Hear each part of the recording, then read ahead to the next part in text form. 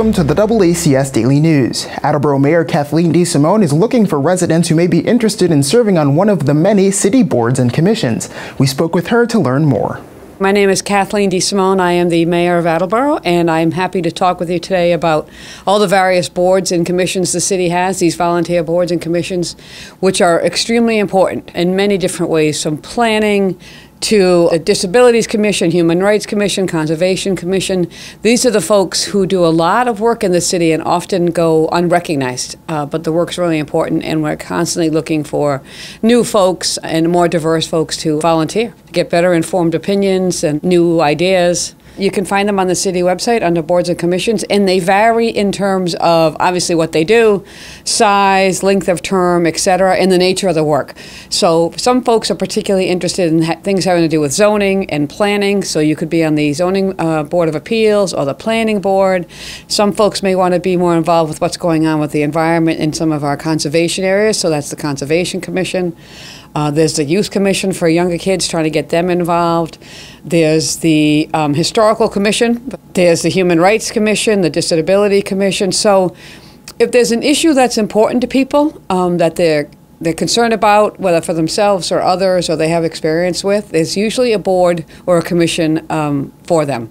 And they can be found on the website. They do vary in terms of what the terms are.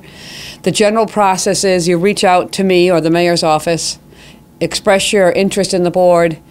If the mayor appoints you, then you go down to the municipal council for confirmation. So it's a two-step process, and then you have to be sworn in by the city clerk. And then some boards meet once a week, every other week, once a month for the most part. I know I was a member on the library board for a long time, and we met once a month, not during the summer. So it really depends what your interests are, but it's really important. There's a lot of stuff that needs to get done, and I can't do it alone, the council can't do it alone, so the boards and commissions really inform what we do. And it's a great way to get more diversity of opinion and thinking and new ideas. In terms of qualifications, I believe most of the boards and commissions would be 18 or above. The Youth Commission is obviously younger for kids in school, but most of the boards and commissions would be 18 and above. No particular expertise, although some boards and commissions, they may want you to have some familiarity with the subject matter. But to some degree, I'm more interested in people who are willing to serve and willing to learn. We've had people who have been serving for a long time on a particular board or commission. We've got people who have been on one board and switched to another board.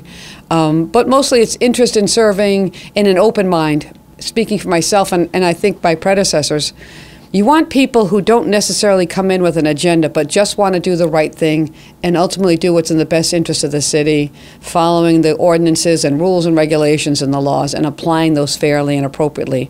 That's what's really important at the end of the day.